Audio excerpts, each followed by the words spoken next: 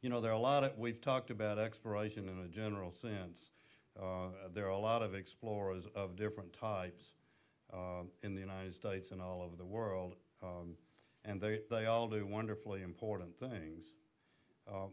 We tend to give special recognition to those explorers who push out to the edge of the habitable world, and particularly who do things that are dangerous in getting there and getting back. And astronauts are one of those categories of people that are very special in what they do and in the approach that they've taken to life to take those chances in order to move humanity on from the planet of our birth to other places. Rhea Seddon is a very special one of those people, and I always call her the First Lady of Space in Tennessee. She grew up in Murfreesboro and went to the University of California at Berkeley, and then she got her medical degree at the University of Tennessee. And she was in the first class of Shuttle astronauts that included women. So Sally Ride and Kathy Sullivan and was Shannon? Judy, yeah, Judy Resnick. So she was very much on the frontier in a lot of different ways, and she's flown 3 times. And I've asked her to talk about the flight, but also to talk about her life as a space explorer. So help me welcome Rhea Seddon. That one needs to be up kind of high. About that. And then it's on. So can you hook it in? Deal with the technology here and see if I can get myself rigged up so you can hear me. I don't talk very loud, so I'm always happy to have a microphone to help me out with that. I'm delighted. I'm impressed that it's such a large group of folks here today thinking about exploration and discovery. When I begin my talks about space, people are kind of interested to find out how I got interested in space. And I frequently ask the audience a question, and I get some hands raised, but I suspect that if I ask the question here, all of you will raise your hand. How many of you remember Sputnik? Usually the gray hair gives you away. I think we all remember that. I was interested that my stepdaughter in high school had to write a paper about something that happened long, long ago, and she chose to write her paper on Sputnik. Because to her it was a long time ago. But in studying that, she was very surprised to find out what a momentous sort of thing it was, and why we got so excited about it. But I think you all remember that, and what a frightening experience it was in a way to know that there were things going around the earth that were from a country that we were sort of fighting a Cold War with. And there was a great fear that rockets were going to rain down upon us from the sky. There was a great fear that technologically the Russians were very ahead of us, and in what other fields did we not know about? Were they ahead of us? And I think you all remember that there was great concern that young people in the United States were not getting enough science and engineering. We weren't turning out enough people to deal with this threat. And so there was a big push to do better with education. And at that time, I found myself in a very small town.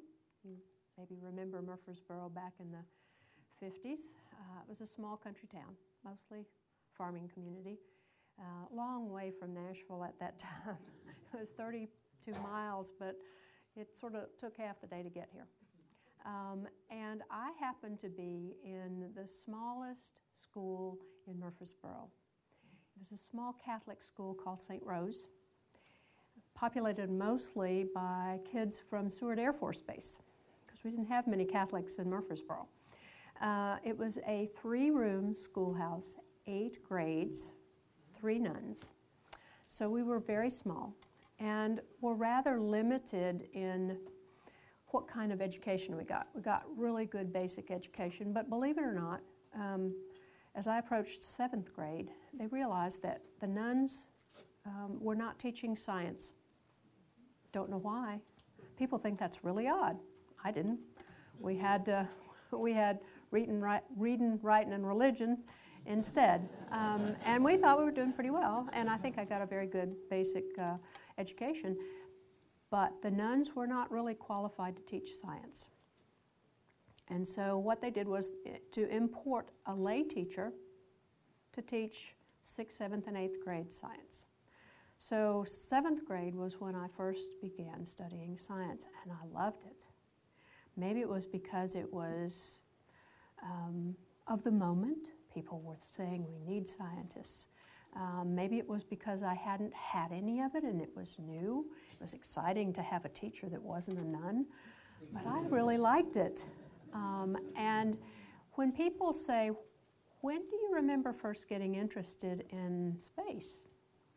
You know, I thought about it, you know, maybe when we went to the moon, and then I kept backing it up and realized that we had a project at the end of 7th grade where we had to do a poster and put information on it. And there was a wonderful Life magazine article, if you all remember the great pictures and stories in Life magazine, about what might happen to humans when they went into space, when they went away from gravity. And there were all kinds of concerns because people had not gone into space. And I chose that article and did my poster on it and put the information and got an A on it and was very proud of myself. But that was my first interest. What would happen to humans when they went into space? And all of us remember how we watched the early Mercury flights and the Gemini flights. Of course, Yuri Gagarin, the Russian, flew in space first, and there hadn't been a lot of real science done on weightlessness, but he just went there. The Russian approach was send him there and see what happens. And probably didn't tell us about it till he got safely back home. But we suddenly realized people can go there. Nothing horrible happens to them. And so we began sending our own astronauts into space. We watched them on TV. We stopped school. All of you remember in June of 1969 when we landed on the moon. But as you recall, it was all men. There were women who proved that they could pass the physical exam for NASA. They were all pilots. They didn't have high-performance jet time. And the NASA requirement was that you have to have high-performance jet time and be a jet pilot to be an astronaut. Well, that didn't work for me. My eyesight wasn't good enough, and I didn't really want to be a pilot. So I thought, well, I'm not going to have a chance to do that. But of course, I went to Berkeley in the 60s and realized that the world was changing, and women were saying, why not? Why not women in this field? And it was rather odd, even at that time, for women to go into medicine. And yet, that's what I decided I wanted to do. I wanted to be a doctor. And so, you know, I was, come to think of it, was kind of in the forefront. When I entered the University of Tennessee College of Medicine in 1970, it was a class of 115, and there were 6 women. And women now, young women, are really surprised by that, but they just didn't take very many women. But that was changing. And so I thought, well, perhaps someday when I get all my training done, they'll want doctors on space stations, and maybe I'll have a chance to go be a doctor on a space station for a while. That would be fun. And I decided that I wanted to be a surgeon. I kind of liked assessing a problem, seeing if it could be fixed, fixing it, sending the patient back to their primary care doctor. I was not into the cognitive medical specialties. I was really into the doing stuff. So as I marched through this rather odd path, and by the way, I was the only woman in my surgery residency when I entered it. So as I got further and further down the road, I realized that I was more and more in a man's world, and I was comfortable with that. So as I was approaching the end of my residency, I was sitting in the intensive care unit, you know, thinking I have another year or so to get through to do this. I've put too much time into it to quit now. I've got to continue, but man, it was hard. And I was sitting in the doctor's lounge at about 3 o'clock in the morning, babysitting a patient in the intensive care unit, and one of the neurosurgery residents came in, and we were just chatting. And he said, okay, you know, you got another year or so, I got another year or so, but what would you be doing if you weren't doing this? And I said, I'd go be an astronaut, which was kind of an odd, off-the-wall thing to say. I'd not really talked to anyone about that. And he said, oh, I did some research for NASA before I started my residency, and we chatted about that for a little bit and went on. A couple of weeks later, he passed me in the hall and said, NASA is taking applications for the first space shuttle class of astronauts. And I said, that's interesting. And he said, and they have an affirmative action program. They say that they're going to take applications from women and minorities. And I said, where do I apply? And he said, I have no idea.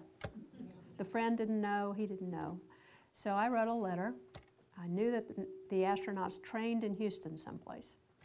I wrote a letter, NASA, Houston, Texas, with a request for an application. Well, the Postal Service did a really good job, and in a few weeks, I received my application. And I sort of learned at that point that sometimes what the government does is they send you a whole stack of papers, and if you're good enough about filling out paperwork, maybe you're really interested in the job. So I did that, and didn't really think that I had any chance at all. But the requirements were that you had to be in good physical shape. You had to have a degree in science, math, or engineering. They preferred that you have some experience. And of course, my advanced degree was helpful. And the fact that they counted residency as experience, not just more schooling, was in my favor. Well, I got a call from NASA in August of 1977. And they said, would you like to come interview for this job? And I thought, interesting. I said, yes, of course. And I said, how many people are you going to interview? And he said, probably around 220. And I said, how many applied? And he said, about 10,000. So I was just honored that I had made the cut down to 220. I went to the Space Center in Houston for a week for interviews, for physical exams, pretty rigorous physical exams, an interview with the selection board, psychiatric evaluations, a lot of information about what the shuttle was going to be and what the astronauts, mission specialists as the scientists were called, would be doing. They selected pilot astronauts and mission specialist astronauts for the first time. So you didn't have to have high-performance jet time. So I finished up the week, enjoyed meeting the people that were in the interview group with me. There were 20 of us, several women, and went home with all my souvenirs to tell my grandchildren someday that I was interviewed for the astronaut program. Well, in January of 1978, I got a call from the director of flight crew operations who asked me if I was still interested in the job. And of course I was. And he said, well, why don't you come down here in July and be part of the 1978 class? So I was absolutely thrilled. I asked how many women they had selected, because I was not going to be upset if I was the only one or if there were only a couple of us. But he said they had selected 6 women in a class of 35.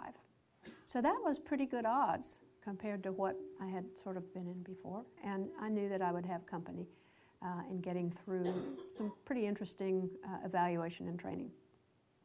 So I joined NASA in July of 1978, just at the end of my surgery residency, and how lucky for me that I was just at the point in my career that I could take a few years off and come back to medicine if I wanted to. Well, it was a most interesting 19 years that I spent with NASA. Met my husband, who was a fellow member of the 1978 class, a pilot, Navy pilot. And we married, and along the way had 3 children. So it took me a long time to get back to healthcare. But I had a most interesting time, and I was fortunate in all of my flights, but particularly the latter two, to have the chance to do what I was interested in exploring, and that was what happens to humans when they leave gravity. Back from the 7th grade, that had been what I wanted to know. I wasn't interested in just going someplace. You know, when people went to the moon, the big task was going there and getting back. And all the flights leading up to that and some of the flights after that had to do with the actual travel, the rocket science. How do you handle the propulsion systems? How do you do spacewalks? How do you do construction in space? How do you do rendezvous in space? How do you land on the moon? And the effort was really focused on getting there and getting home safely. And I was fortunate to have come into NASA at a time when we had answered most of those questions. We wanted to be able to do it better, but what we were interested in doing was seeing what we could do with space once we got there, and for me, studying what was going on with the humans so that we could plan for longer duration flights to different places in our solar system and perhaps in our universe. So I was interested in that part of discovery and exploration, really looking at the explorers as they went exploring. And what I'd like to do today is to show you a video from the second of my 3 flights, because it begins the study in earnest and in an integrated way on what happens to crew members when they spend some time in space. We also took some other living creatures with us because you can't take as many humans as you'd like to have a complement of subjects for your experiments. There are also things that humans won't let you do to them that we've persuaded some of the animals to let us do. You'll see other living creatures. So I'm going to show you about a 23-minute video, and I'm going to talk kind of fast through it because it goes rather quickly, but it illustrates a lot of the things that we were interested in. It will answer some of your questions, but towards the end, I'm happy to answer your questions if there are things that I haven't explained to you about what's going on and what the people are doing and why the people are interested in what they're interested in.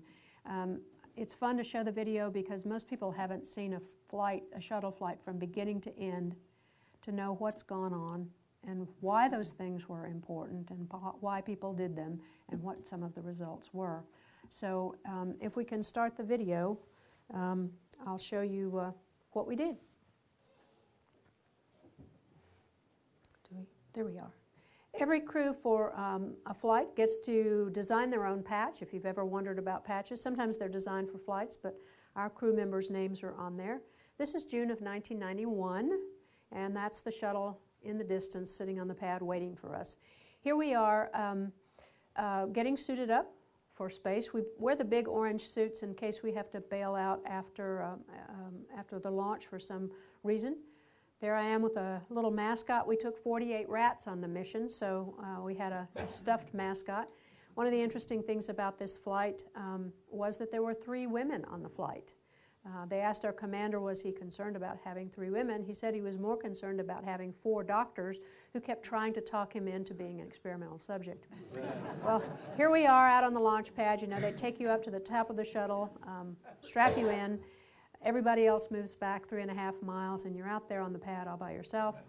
They start the main engines, and once they are up to full bore, the boosters ignite. It doesn't look like you're going particularly fast, but by the time you clear the launch tower, you're going over 100 miles an hour. So it is quite a jolt, quite a ride, a lot of noise and vibration, but you're very happy to be on your way.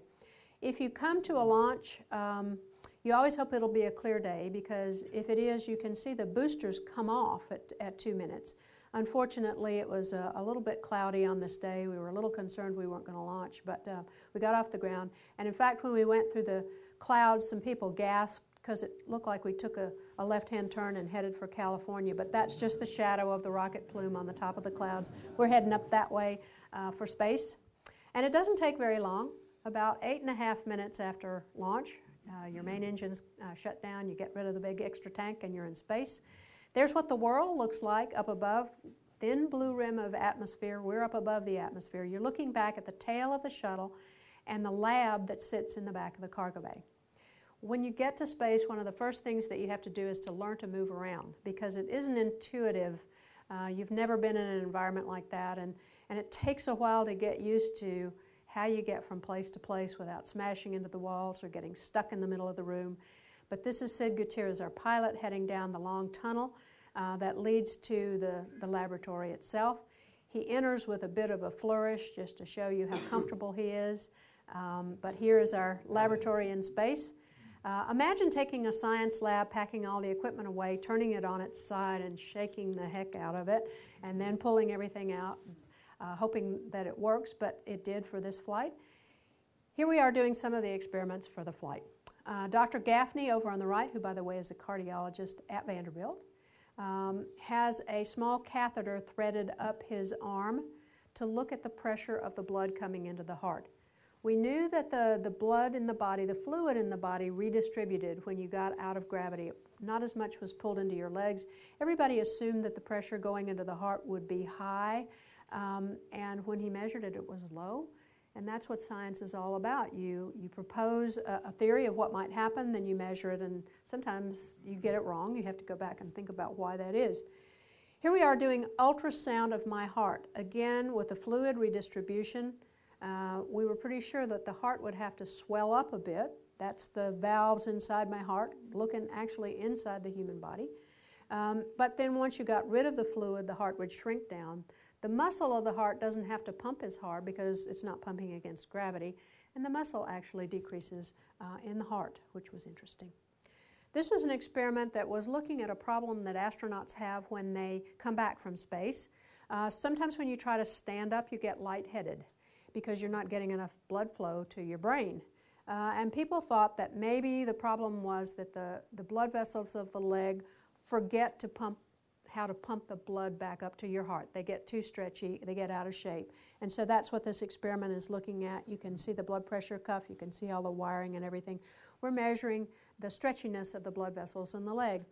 And again, that didn't change. So we wrote that off as being one of the problems when you go into space. This is looking at kind of the same thing. When you stand up in the morning, your blood pressure drops a little bit, and there are receptors in your neck, in the blood vessels in your neck, that send a message to your brain and to your heart to make your heart go faster. And in space, you're no longer lying down and standing up, and that reflex doesn't get exercised. And lo and behold, when you go into space, this neck collar sucks on your neck, which drops your blood pressure a little bit, and your heart rate doesn't speed up. That reflex, again, has gotten out of shape, and we kind of were surprised to see that that only took a few days of not exercising that reflex for it to diminish. And that was kind of a surprise to us, but was measurable in all of us, the 4 of us who were subjects. This is how we exercise on the middeck of the shuttle. This is the living quarters. That's a treadmill with a difference. You can see that he has to have suspenders on to hold him down on the treadmill, or he would push against the treadmill and float away. But if you get the suspenders on, cinch them up, you can get a pretty good workout. And this is exercise back in the lab, not a treadmill, but a bicycle, and not suspenders, but shoulder boards, once again, to hold you down on the bicycle. This was part of an exercise experiment to look at whether or not you could do the same amount of work in space over the course of time if you continued to exercise, to see whether or not you used the same amount of oxygen, gave off the same amount of carbon dioxide. And again, part of it was, can you stay in good shape if you exercise vigorously in space? And we did pretty well. You can see that, Tammy is floating around monitoring the experiment. This is a test that you may have done in your doctor's office. This is lung function test. You've breathed on the machine. One of the problems with doing it the same way as you do on the ground is there are gases that are used that if they were to leak out inside this enclosed container could reach a dangerous level. So the experiment had to be reworked to see whether or not We could do it and see what lung function would be like. Again, people thought there might be too much fluid around the lungs, but the lungs function quite nicely in space. There's no problem with any additional fluid that might be redistributed towards the chest. Dr. Gaffney over on the right is looking at lung volume. We found that lung volume is somewhat decreased in weightlessness because your stomach and intestines come up against your diaphragm and squash your lungs just a little bit. So the volume is down, but the function stays normal. A number of the tests that we did in space required that we inject tracers into our body, let them be metabolized and distributed, and then withdraw blood samples. You'll see here that we really are in weightlessness. You have to be careful to keep track of things because they tend to float away if you don't. But we found that people lose calcium from their bones, they lose protein from their muscles, they come back from space with fewer red blood cells, a form of anemia. The white blood cells that usually fight infection are not as robust. So many different things are going on inside your body that you wouldn't be able to tell unless you were able to draw blood and bring back specimens to be analyzed on the ground. And we kind of look like drug addicts when we got back, though, from all those blood draws. This is part of a control experiment. If you remember your science classes, you have something that's an experimental piece of material, and then you have to have a control. If you put cells inside a centrifuge and spin the centrifuge, this centrifugal force generates gravity out near the edge, or partial gravity, and that's what that was. Little kids want to know, how do you go to the bathroom in space? Well, we have an airflow system that pulls the waste away from you, and if you're going to collect urine specimens, like over on the right, and look at the volume of urine, you have to separate air from the urine, and that's what this device does. One of the big advantages of the Space Shuttle, and why I'll be sorry to see the Space Shuttle program go away, is we had large freezers where we could bring back lots of samples. If you've seen the nose cones that they've flown in before, there's not much room to bring stuff back. This is lunch in space. People want to know, what do you eat? Well, as you can imagine, on a mission that's looking at your human physiology, you want to make sure that your diet is normal and you're getting all the right nutrients. Like on the ground. So here we are. We tend to play with our food just a little bit. Those are not Frisbees that we're munching on. Those are tortillas. If you've ever looked at the bottom of the bread bag at home, you know that there are lots of crumbs down in there. In space, if you pull a piece of bread out of a bread bag, all the crumbs come out, get in your eyes, get in your nose. And we learned some lessons from that, so we fly tortillas, which don't make crumbs. But you can see we have the silver drink containers. We're eating with a spoon. As long as the food has liquid on it, it'll stick to the spoon if you're careful. We take dried foods. Dr. Gaffney down here has dried apricots. We have casseroles in little containers. And just to make sure we're eating enough and not too much, this is how you weigh yourself in space. Have you ever wondered how you could keep track of your weight? You climb in this chair, strap yourself in, and you release a spring. And the heavier you are, the slower the spring rocks back and forth. The computer can look at that, get your mass, and calculate your weight. So you can weigh yourself in space, even when you're weightless. And the one system in your body that senses gravity, really, is your inner ear. We have sensors with fluid in them that tell you about rotation. We have hair cells in there that react to bending forward and backwards. We will tell you where up and down are. And so this is an experiment to look at that. If you've ever done this at home in the chair when you were a kid, you know that if you spin long enough, you lose the sensation of motion. And then if you stop, you think you're going back the other way. Your eyes jiggle a bit. But you know where up and down are. You get very confused when you do something like that in space. You feel like you're tumbling. Your eyes do strange things. And that's what they were looking at. What happens to the inner ear when you're in weightlessness? And what really happens that you can tell yourself is that you begin to not pay any attention to your inner ear, because you can be moving and not sense it, or you can be still and feel like you're moving, so you begin to ignore your inner ear. You become much more dependent on your eyes. When you're standing like this on the ground and you look in the dome, you're very sure that you are standing still and the dome is rotating. But when you get into space, you've learned to ignore your inner ear, depend on your eyes, and you start this dome rotating, and you're very sure that the dome is standing still and you are whirling around like a propeller. It's a very odd sensation. It's kind of like when you're in a car and the car next to you backs out and you think you're moving forward. Again, it's because of your eyes telling you something different than your inner ear. This is Recess in Space. The kids like to watch this, and we had the opportunity one evening. We'd finished all our work. We put all of our equipment down, and to use this large volume to just goof off and relax a little bit. Sid, our pilot, said he bet he could do a push-up with everybody else on his back. So that's him down at the bottom, and you can see that he's not going to have any trouble at all with all of us stacked up there. It's the guy on the top that's having the trouble as he gets smashed into the ceiling. But again, weightlessness is great fun to play in. We decided we would knock this off and all be Olympic gymnasts. And you can see that we're having fun flipping and turning and looking at our lab from upside down. And we had become very comfortable with being weightless at this point in time. At first, you can be a little seasick when you get up there, but we were enjoying it. This is what a sunset looks like in space. You go around the Earth every 90 minutes. So 45 minutes after this, there's a sunrise, and then 45 minutes after that is a sunset. So it was fun to watch that. This is doing noise measurements. If you read OSHA standards about how much noise you can have in your work environment, remember, we live in our work environment, so we were very concerned about the levels of noise being made by all of the equipment. This is looking out the window. The interesting thing about it is when you first get there and you look out the window, you have absolutely no idea where you are. You look at a scene like that and say, where is that? Well, if I told you that over on the right-hand side is the Strait of Gibraltar, we're coming across the Atlantic, this is Spain, that's Africa, coming into the Mediterranean, you'd say, oh, now I recognize it. This is a bit more recognizable for those of you who know Italy.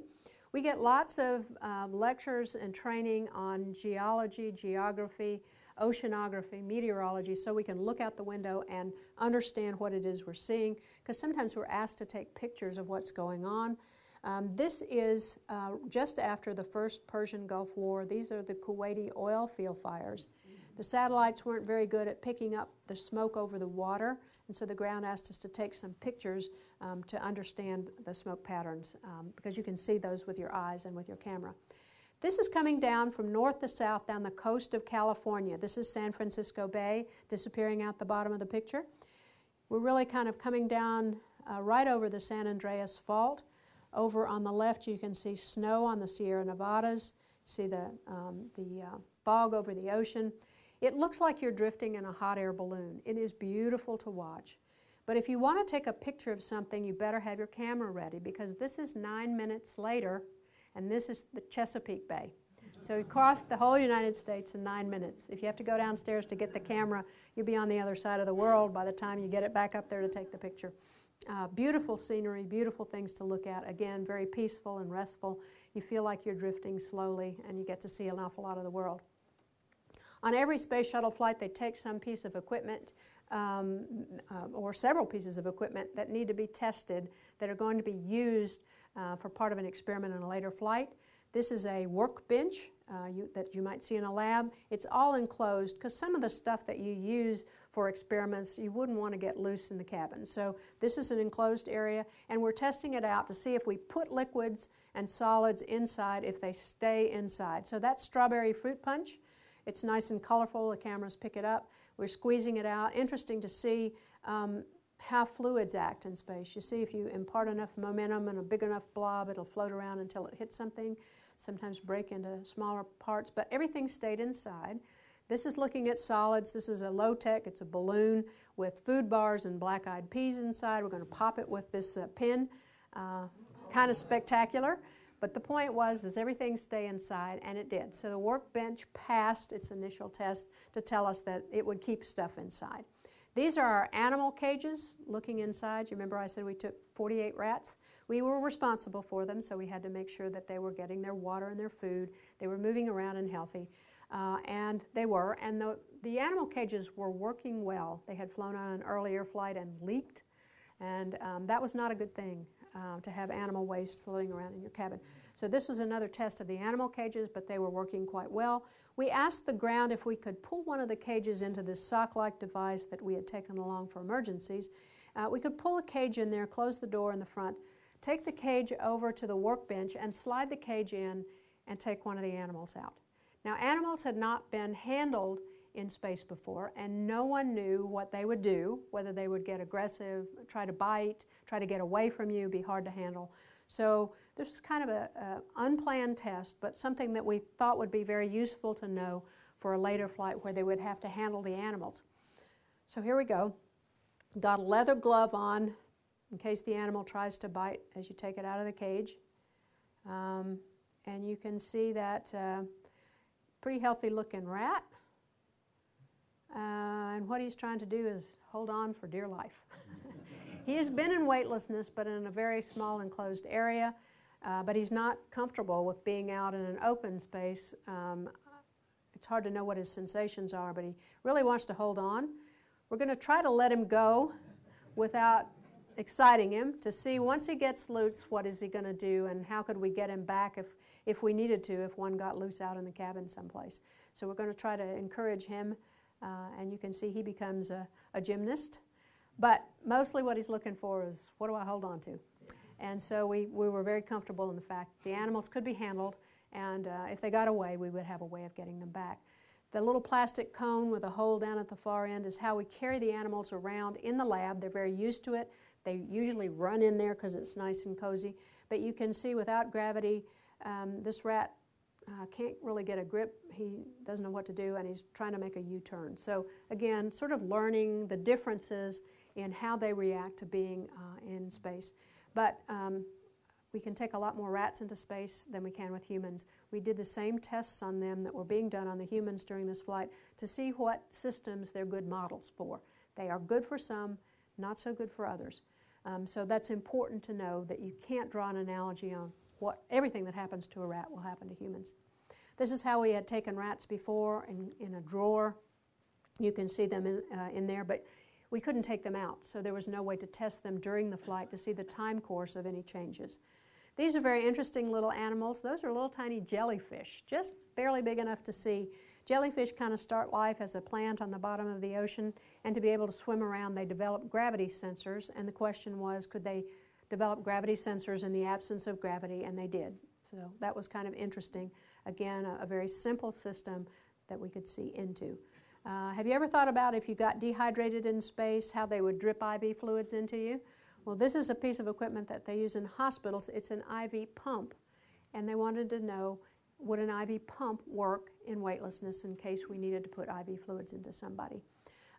This is an exam table. We had a physician propose an experiment where we would test out an exam table. Do you need an exam table in space? I don't know.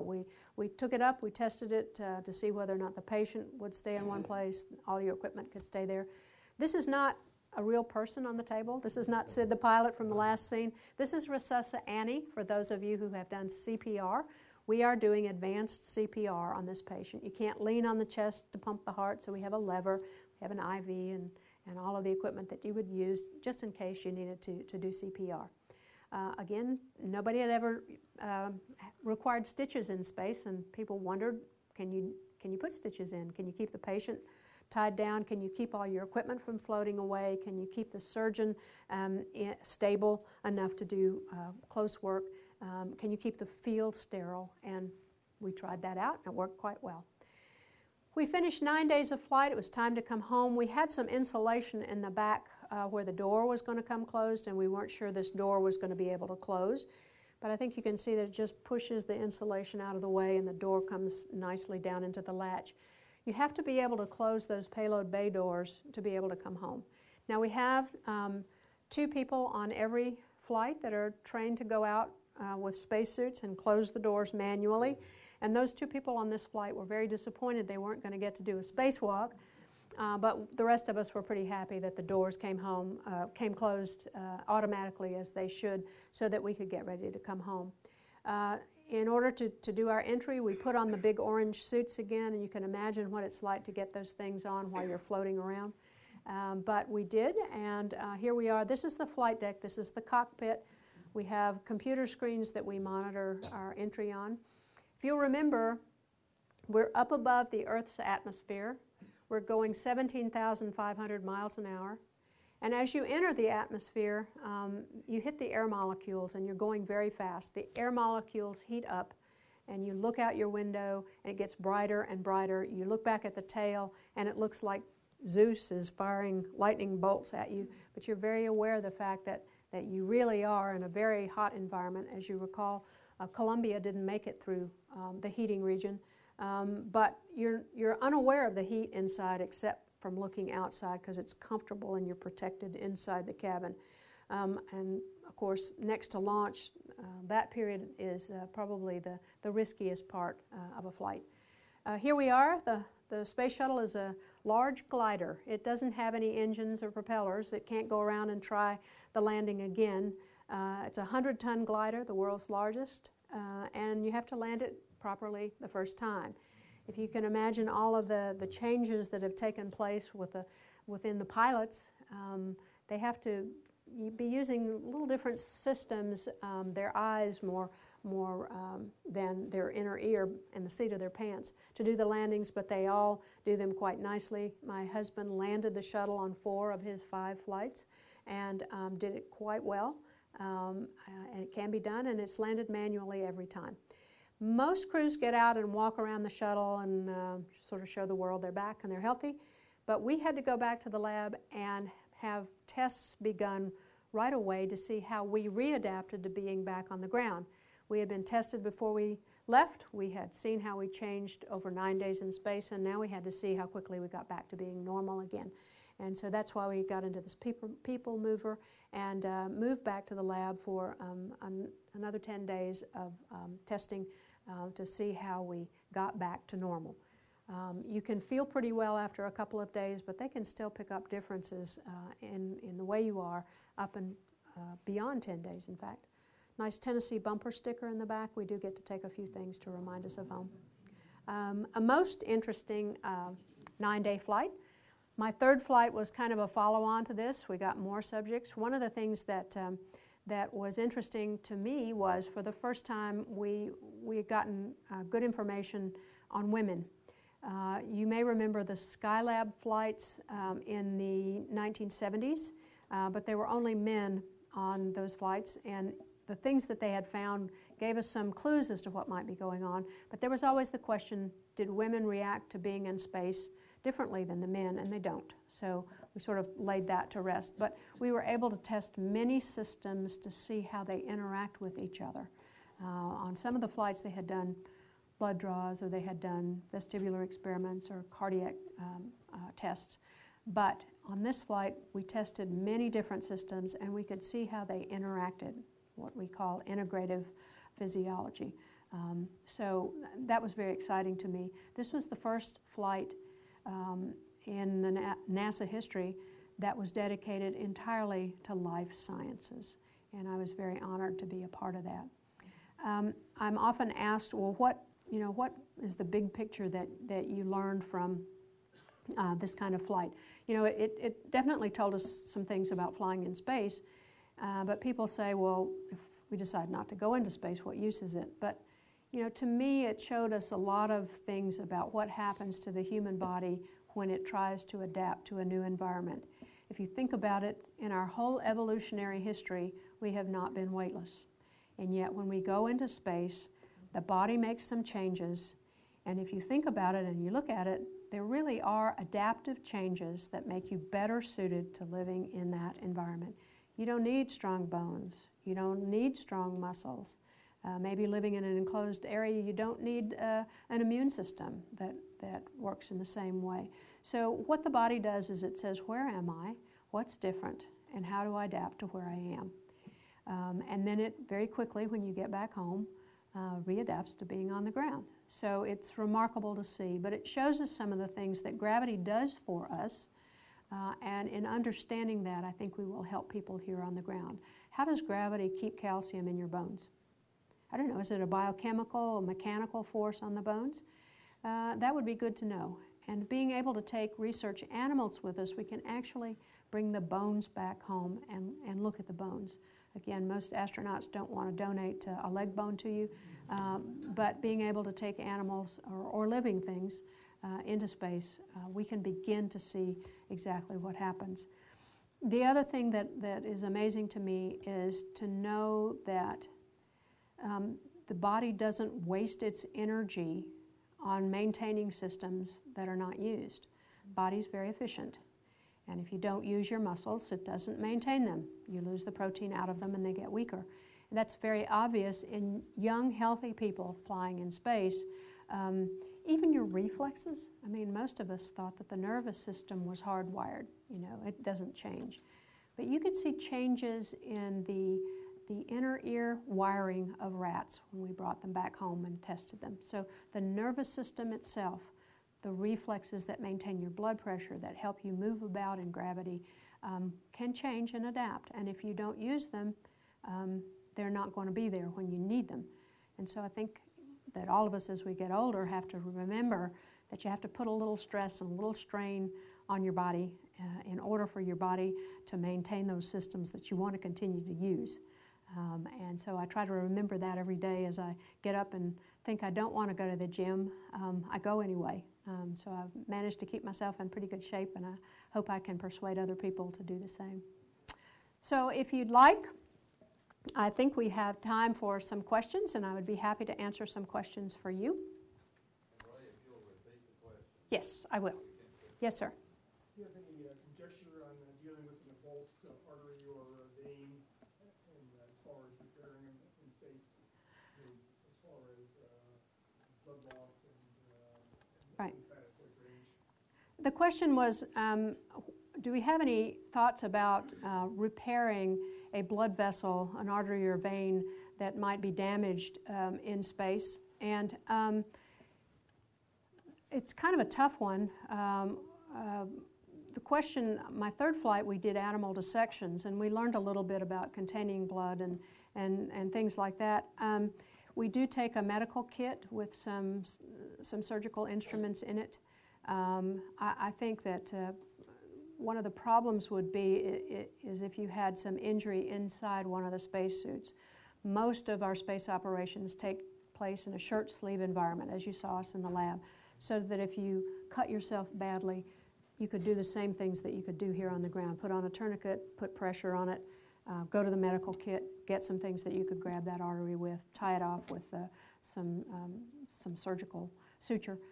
So I think that the main concern would be if you were in a spacesuit and you had a crush injury, and that would mean that you would have to get inside, get out of the suit fairly quickly. One of the issues on you saw the catheter that was threaded up Dr. Gaffney's arm in that first scene. He had that inserted before launch, had a dressing put on it, and then put on his spacesuit. There was concern in the safety community what would happen if that catheter came out, because he had the spacesuit on for several hours on the launch pad, and then as we got into space, it took a while to get out of that suit. But we sort of felt that there was a way to put compression on that area and that we could stop the launch sequence. I mean, we could, until the time we actually launched, we could abort the launch and take care of it. And then there was not too much time before we would get to space. We could get his spacesuit off and again get to that artery. So a lot of the ideas are, this is how we think we'll do it. Again, like putting in stitches and doing CPR, at some point in time you may want to be able to practice on an animal, see if you've got the right equipment to do it. And of course the space shuttle, if you have a severe injury, can get home within 12 to 24 hours. Even on space station they have an emergency escape capability, so you could get home pretty quickly. So they don't carry an awful lot of equipment for severe injuries. Now if you go to Mars, probably going to have to take a good bit more stuff, and there will be a lot of thought put into what can you do, what would you be trained to do, what would be possible, what would be different about being in weightlessness for perhaps a year to get to Mars, a year on the surface, and a year to get home. How do you provide medical care? It's a whole different problem, but there has been some thought about it. Yes, sir, right here. What's the longest tenure of anyone in space, and what sort of condition were they in when they got back? The question was, what's the longest anyone has stayed in space and what kind of shape were they in when they came back? The Russians had a physician who stayed in space for 444 days, and he was very determined to stay in good shape while he was up there. He exercised vigorously. He was in excellent shape when he left. He came home in pretty good shape and suffered no long-term effects that I know of. I know that the Russians have done some studies on calcium loss. They saw how low your calcium, the calcium in your bones had dropped while you were in space, and how quickly you put it back on. And some people never did get all the calcium back in their bones. So that's one of those areas that we really have to think a little bit about. Certainly, NASA is concerned if you want to go into space, even on space station for 6 months at a time, if you start out with low bone calcium. That it's more likely to be women that have that problem. And the question is, if you fly after menopause, if you don't have your estrogen on board, will you lose a lot more calcium? We haven't answered that yet. Did you have another? That's what my question was. Any outcome from this research related to osteoporosis and maintaining calcium in the bone? Yes, there have been a number of studies done looking at both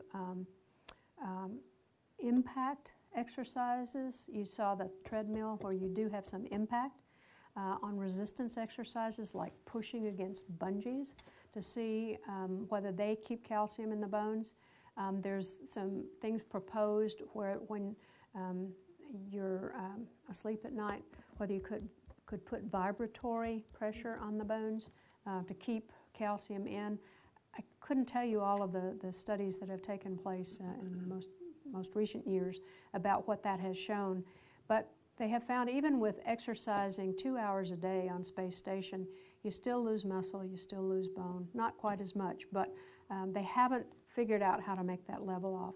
Many of the changes that take place when you go into space, you reach kind of a new equilibrium. You don't have as many red blood cells, and but you reach a new level, and it's stable. But we continue to lose calcium from our bones for as long as people have stayed in space, so we don't know where that equilibrium is, and it approaches a dangerous level after you've been there for 9 months or so. So that's one of the kind of showstoppers for long duration flight. Yeah, that was my question about irreversible damage. I can't see how people could ever stay in a low-risk situation. Well, the question was, are there changes that are irreversible? I think the only one we really know about now is the calcium loss, because as we get older, it gets harder to put calcium back in if you lose it. They have begun using some of the osteoporosis drugs in space, and they seem to work quite well. One of the interesting things to me, though, was the rats that we brought back from space, and we looked at their bones. Yes, they had less bone, less calcium in the bone than animals that stayed on the ground.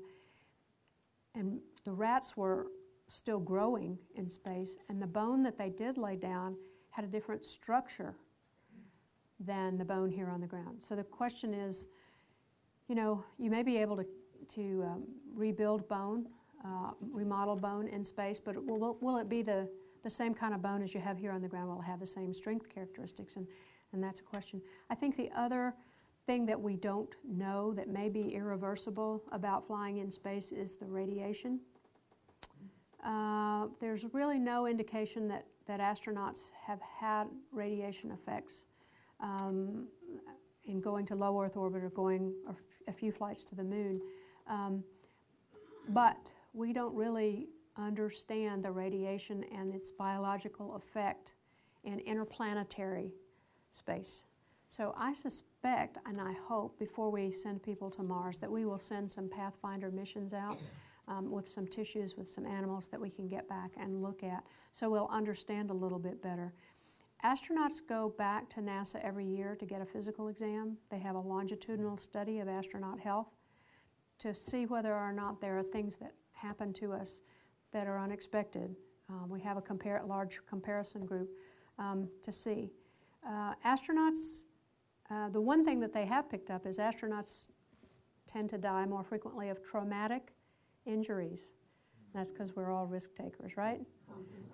You know, we've had 70-year-old, 75-year-old astronauts die trying to climb Mount Everest of high altitude sickness. One, that Pete Conrad that you may remember, was out riding his motorcycle up a mountain and ran off the edge of the road. And a lot of them with flying accidents, they continue to fly and you know, fly high-performance planes, my husband being one of them. So there's more risk-taking behavior.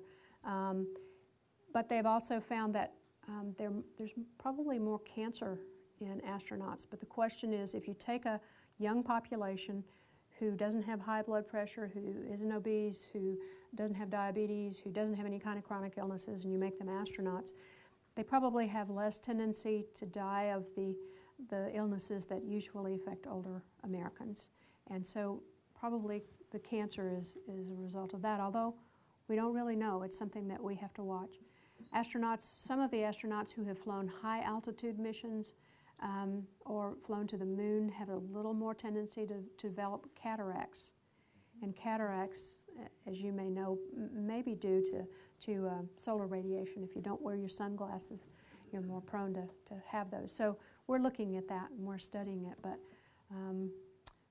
that'll be interesting to see whether or not there are irreversible changes that we need to warn astronauts about before they go on long-duration missions. There may be some things that will be not as good as before, and we can't do anything about that. I think we owe it to them to at least tell them and warn them and make sure that they want to go anyway. Yes, sir. You came back from space. Did you go back, or when you finished with NASA, did you go back into surgery, or what did you do after? I spent 19 years with NASA, made 3 shuttle flights, had 3 kids, supported my husband through his 5 flights, and then I came back to Vanderbilt as the Assistant Chief Medical Officer, and definitely didn't want to do surgery because I hadn't done surgery in 19 years. I had practiced emergency medicine on the weekends during my time at NASA because that was something I could do on a shift basis.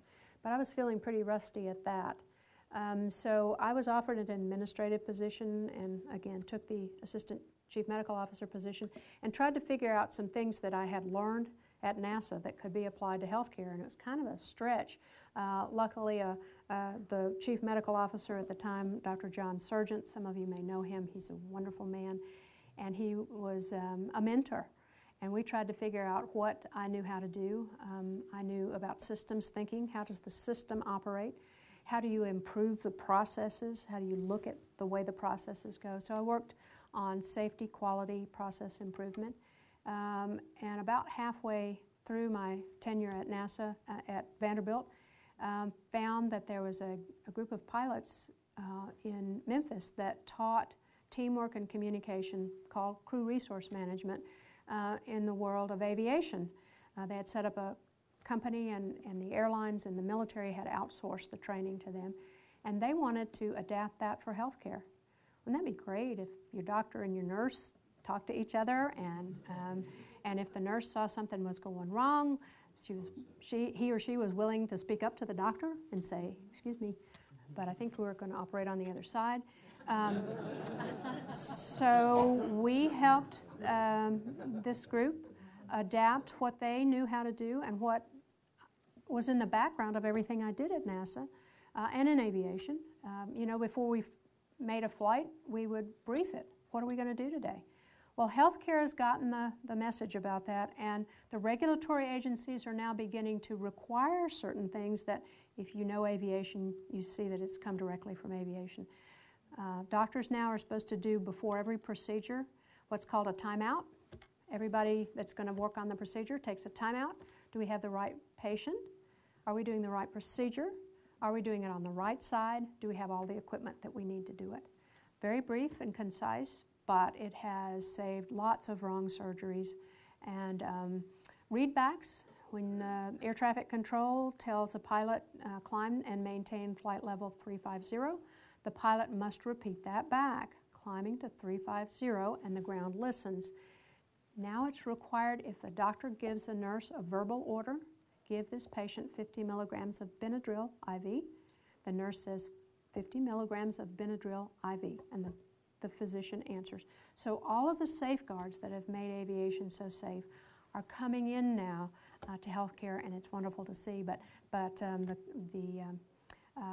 the company that was founded with the pilots out of Memphis, I'm a partner in, and I left Vanderbilt a couple of years ago and now work with that company to take this message all over the country. And it's great to see people, once you teach them the skills that they need to have to work better as a team, it makes it a much better place to work if everybody is on the same page, everybody's cordial and respectful of one another, and you can cross-check and keep each other out of trouble. We've had great success, and that's what I've had fun doing. Again, applying what I learned in my second career to my fourth career. So having a lot of fun doing it, yes. Question here? Is there any interest in plant physiology in relation to space? The question was plant physiology.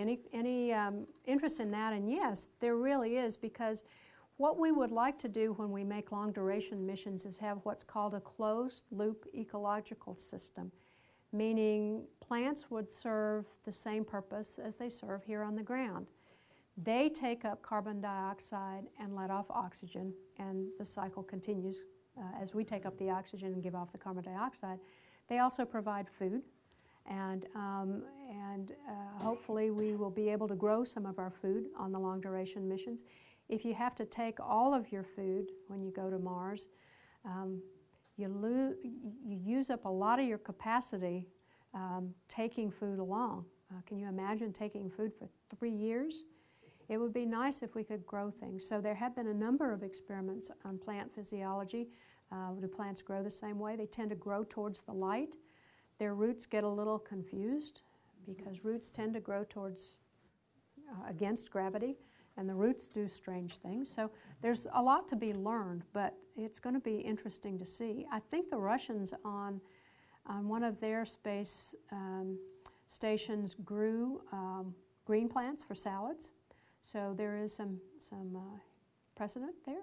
So it'll be interesting to see how well we're able to do it. One of the problems is, of course, that we're far enough from the sun and we're in an enclosed area and you don't get as much sunlight as you'd like. So you have to use lights, and that uses up electricity and that uses up fuel. So, you know, whether you use the fuel to grow the plants or use the fuel to get there quicker. We'll have to see, but there's lots of interest in that. It's very fascinating to watch and see what they're thinking about. One of the things that they found, they grew tree seedlings to see whether or not there's a stuff called lignin in a tree stem that make it grow up against gravity, kind of like your bones, help you stay upright. And the lignin didn't form very well in weightlessness because what it does is it grows against gravity. So, interesting things. One here? Is there an age limit on astronauts, and what is the age of the oldest astronaut subject? And were there any significant differences in the older versus the younger? The question was, are there any upper age limits on astronauts? And there aren't. You have to pass a physical every year.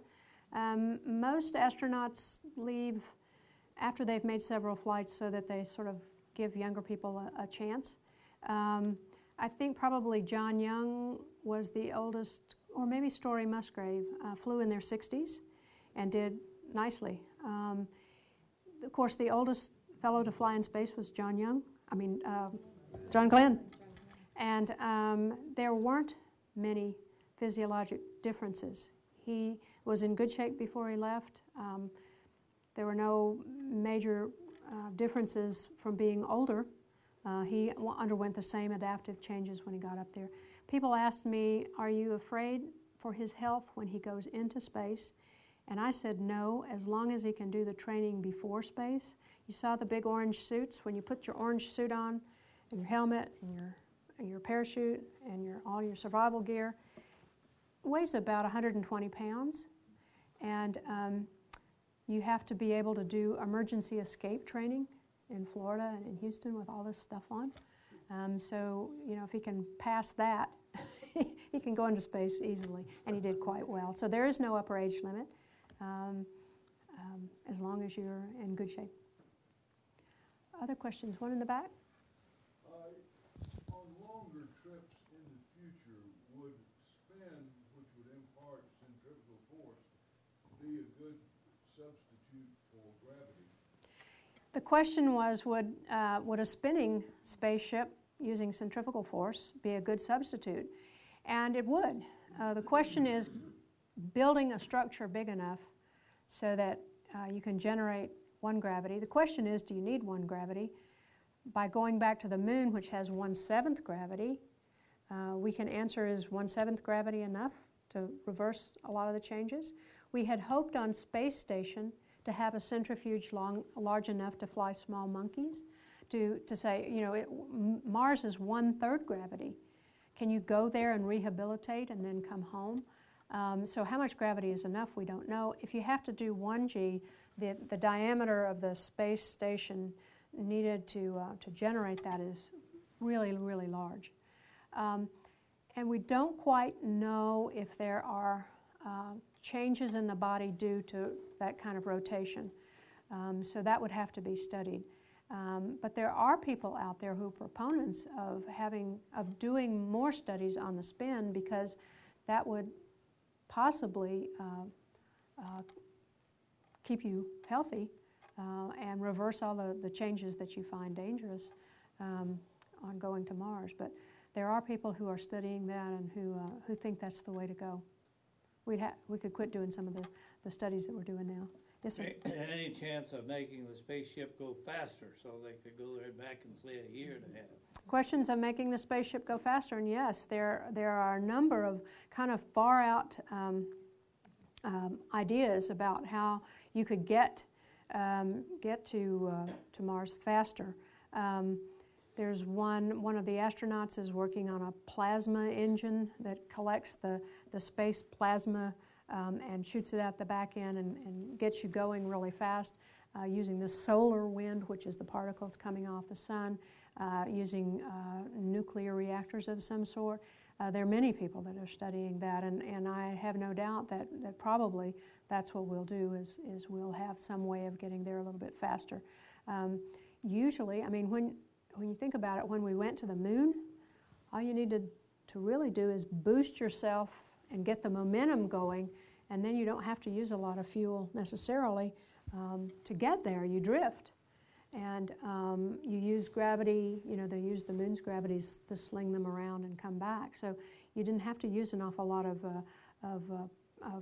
fuel and power once you got going, and we think that maybe there's a way to get going a little bit faster. So we'll have to see a lot of interesting engineering and propulsion ideas, rocket science at work. Other questions? Yes, sir. There's a recent questionnaire to a number of individuals, I think, in the space program. Would they go on a mission where they knew they couldn't come back? And a high proportion said yes, they would. Yep. You could say, well, also, what about the irreversible physical changes? Maybe that would Right. That's an issue. They've done studies or surveys where they said, would you go to Mars if you knew that you couldn't come back? Or would you go if you knew that there were irreversible changes, that you would be debilitated in some way when you got back? And there are people that would do that. The question is that ethical? And that's one of the things that we thought about a lot at NASA. You know, when I first joined the space program, and if you were assigned to a flight and you said, yes, I'll go, it meant that you accepted whatever was put on that flight. Whatever experiments, whatever studies, whatever work was to be done. You know, if you wanted to go, you had to accept that. And then in the late 80s, late 80s, I think, they found that NASA had been part of the radiation experiments that had been done on people without their knowledge in the 50s. And NASA really wanted to make sure they were not doing the wrong thing. And so we had a large group of people that looked at bioethics, what's ethical. And now if you're going to go on a space mission and you're one of the people that might be on the crew, and there are experiments to be done like were done on my flight, you have to be informed of those before you go. and you have to agree to do them. And some people get the briefing and decide they don't want to do that. Other people say, you know, what are the risks and what am I asked to do? You know, I told you we had radioisotopes injected into us. So they could quantify the risk for those. And so you had to be willing to do it. And, you know, for us, the benefits outweighed the risk. So I think that will come down to kind of an ethical question at some point in time, knowing and being able to be informed about what's going to happen or what the risks are. I think that's kind of important. That's why we do the studies. You know, we could probably send people to Mars pretty quickly if all we needed were the propulsion systems and the supplies and things like that. But we wouldn't be able to tell them what the risk was. And so perhaps at some point in time we'll decide to do that.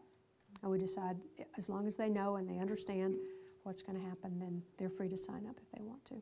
I don't know. I'm kind of one of those people that would like to think that we could quantify the risk and have people that we get back so they can tell us about what they did when they were there. Yes, ma'am? In around 2003, 2004, something like that, there was quite a bit of programming on television on the space program. And it mentioned in the flights to the moon, they expressed doubt that they actually made the moon flight because there was like no wind on the moon, but the flag was blowing.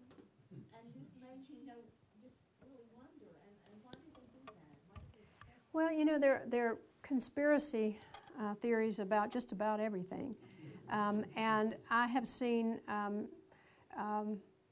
I've seen a lot of the questions that were raised, and there have been shows on TV that answered those questions. NASA could say, well, the reason that it looked like the wind was blowing was because we had a wire at the top of that flag that gave it a wiggle so that it would stand out. If you didn't have that there, the flag would have just drooped because there is 1/7 gravity, and it wouldn't have made a very pretty flag. So they put a wire on one side and they rippled it so that it looked like it was a waving flag. You know, I've had the opportunity to talk with people who have been on the moon, and I can assure you that they have been there. And you know, there were a dozen of them, and you would think that if it was a hoax, one of them, as they got older, or they would leave behind in their memoirs that we didn't really go there. We were out in the desert someplace. But if you watched astronauts move about on the moon, you know, it'd be hard to fake that. The way they jumped around and the way things, and the rocks that they brought back were unique. You don't find them here on Earth. So, you know, the people that say we didn't really go to the moon, you know, I think they are not thinking in the right direction. But I think, as with many great things or bad things that have happened, there will always be people that don't believe the story. Yes, ma'am, here. Well, this is kind of a pleasant subject, but was it the Challenger that Yes? was lost? Yes. And have they solved the problem that the Challenger had? The question about the Challenger accident, as you recall, the problem was on one of the boosters, a hole opened up and the booster burned through and burned into the large fuel tank, and everything exploded. Before we flew again, NASA wanted to make sure that problem was solved. And my husband worked on that problem a good bit. We learned a lot about how cold affected the boosters. We had the boosters segments were put together and tested out in Utah, and they had never been tested below 57 degrees. And on the morning of the Challenger launch, had been down in the 20s overnight. That was probably one of the main problems. But there were, as with all aviation accidents, and my husband told me about this the day of Challenger, we will probably find it was not one single thing. And indeed, if you read the final Challenger report, there were other things that went on. There was more wind that day. At different altitudes, the wind goes in different directions. So the vehicle has to wiggle a little bit. And so the high winds that day were probably a factor in opening up that crack on the side between the booster segments. that segment had been shipped to the Cape, and they're shipped on their sides. And so one side flattens out, and then once you stand them up at the Cape for a while, they recircularize. Well, this one hadn't stood up for very long, so it was probably flatter on one side. So there were a number of little things that came together on that day that caused that. But they fixed every one of them.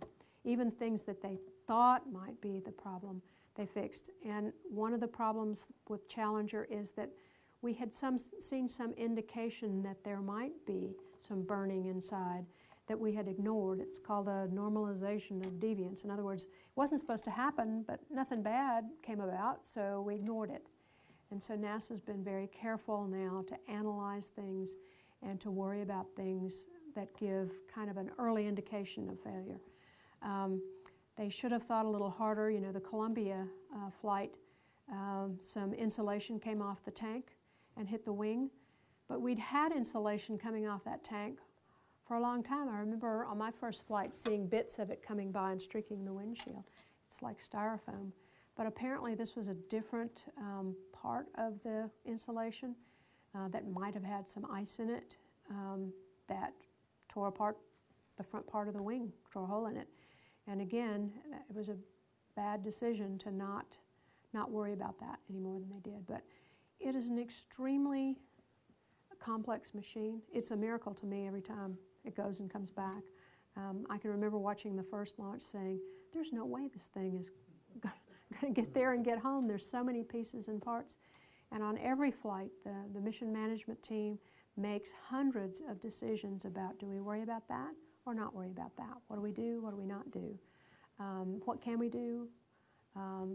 And so, you know, they've made some bad decisions. To launch Challenger was one, to not worry more about Columbia was another. But it's kind of miraculous that they've done as well as they've done so far. Are we about out of time? Okay. I'll do one more, right?